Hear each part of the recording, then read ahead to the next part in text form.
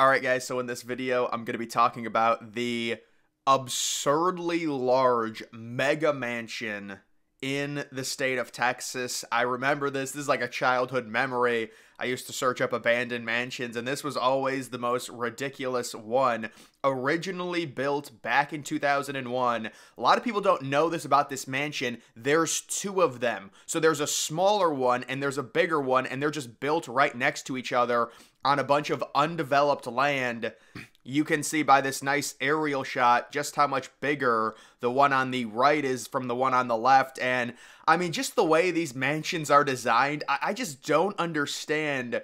If you're building, like, these are supposed to be houses, why are they that long? I can understand if it's some type of, you're going to put a bunch of businesses in it, it's a real estate practice, it's, doctor's office, things like that. You want to make a building this way, but this is supposed to be a mansion. It needs to be wider, not that long. It just looks like a massive industrial strip or something. And another curious thing, if you look at the smaller one on the left, they did finish the driveway. So they've got the driveway done. The one on the right, I don't know when this photo was taken. It was probably taken around 2013 or 2014. But the bigger one, the one on the right that has 46 bedrooms, they didn't even finish its driveway. And you can see this is an update from almost a year ago. A 46 bedroom Texas mansion that nobody wanted, sat abandoned for decades, and nearly got bought 20 times, finally has tenants.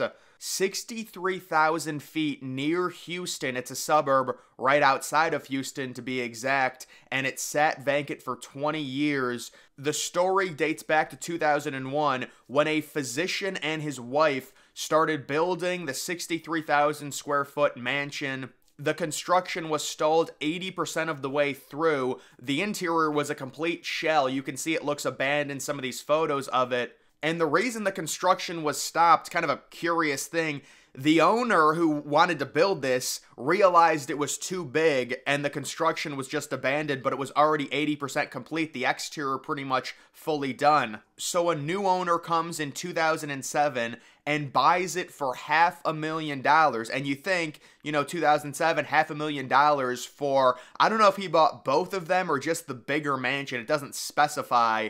A lot of people don't know that, there's two of these mansions and they mimic each other. The one's just a lot bigger. But you would think that $500,000 for this huge home is a steal. But guys, think of the property taxes. The new owner saying he had to pay around $100K just in property taxes alone. It was unfinished, so if you actually wanted to buy this and move into it, you would have to finish it, furnish the entire thing, or at least furnish a wing of it. That would at least cost $1 million in and of itself. And also the thing is just, like, if somebody gave this to me, I would just immediately try and sell it because, I love big homes. I love mansions. That's kind of like my indulgence. It's not cars. It's not watches. For me, it's mansions. I want a big home.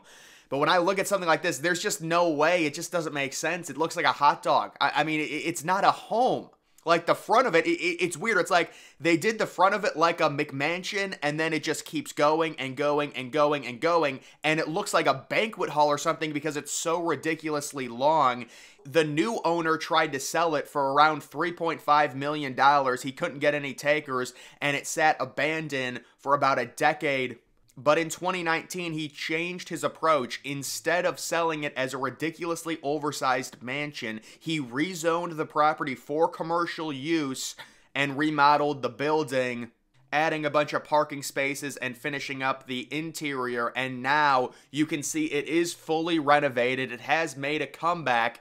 And to be honest, when you look at it, I mean, it renovated, I guess you can kind of say it looks like a house from the front of it, but not really, because when this thing was built, it just doesn't look like a mansion. It just looks like an oversized building that's meant to house a bunch of different, practices like insurance companies. And apparently that's who's decided to move in and actually rent this space.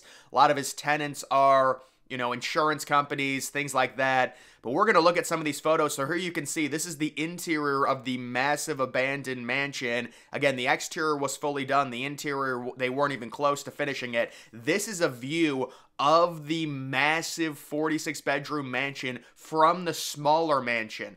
And you can just see how long it actually is. And it looks like on the far left, there's a little barn out there or something. Maybe a nice little shed. But this is like a weird... It looks like the entrance to some type of banquet hall or something, like food delivery area. You can see that right there. What a peculiar design when it comes to parking garages. There's just a bunch of single car garages lined up right next to each other. You can see what it looks like when it was abandoned. But this was supposed to be a mansion. I mean, you would have to move a bunch of people into this, and then you can see the renovated photos, the interior. It's funny enough, this is directly in front, so when you walk into the mansion, this is how the renovated area looks. It's got a staircase. It doesn't really look like a mansion, but you can see other renovated photos. And then I thought this was very strange. This is a massive mansion. Understand the context of it. And this is the indoor pool room. The pool is just ridiculously small. Now, I'm not sure what they did with this room. I couldn't find an actual... You know what? They might have filled it in with concrete. Normally, that's what they do. They'll fill the in-ground indoor pools in with concrete in cases like that. And yeah, what an amazing situation this turned out to be. Personally, I wish it would have sat abandoned. Imagine trying to visit a place like this. Look how beautiful it looks when it's abandoned. It does look very nice. There's an image of it abandoned where there's a storm rolling over top of it and the clouds are dark. It's about 7 o'clock at night in June in Texas. It's a beautiful image, and you can just see all the windows. You know, imagine how dark it gets in there at night. Well, I guess not anymore considering they did remodel it, but it's just crazy that this massive structure... I was trying to find video, like a photo of it during construction in 2001. That would have been amazing, but there are no actual photos that I could find on the internet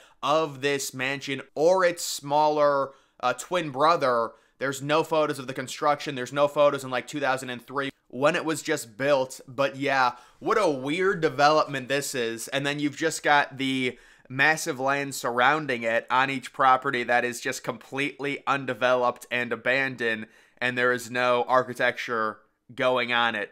46, this is the total numbers.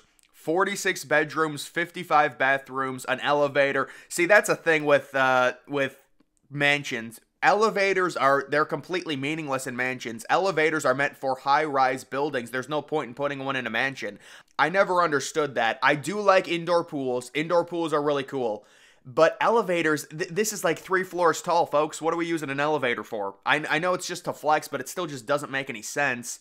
It also included a swimming pool, a sauna, and a 9-car garage. Yeah, this is the definition of a McMansion. This is the definition of just the building quality. Yeah, just building a massive house. Seeing how big you can build a mansion. I love this. The problem is just the design of it. You can't have it that elongated. It's going to look weird. It's not going to look like a house. You want it to look like a house, but dude, it seems like the interior of this was just going to be a complete shell. I mean, for a mansion this big, the interior was so lacking. They just wanted to try and build the biggest house possible for as cheap as possible. That's what it feels like.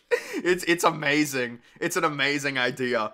And you could just see it randomly sitting empty. This behemoth of a house surrounded by nothing. But yeah, when I was younger, this was one of the mansions that would always just come up, and it's just so outrageous. It's hilarious, and you can take a look at some more of the interior photos they've got. This is actually during the reconstruction or like the redo. You can see how they changed the bricking on the exterior of it.